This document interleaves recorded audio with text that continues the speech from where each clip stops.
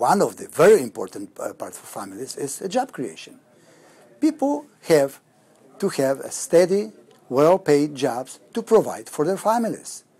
Nothing would substitute it, and that's where we have to start. And of course, this government has shown that family is the most important part of our society. This is the base that everything else is built on. Therefore, we have to provide for families. We have to make sure that our young people get the proper education and that parents feel safe sending people on the streets.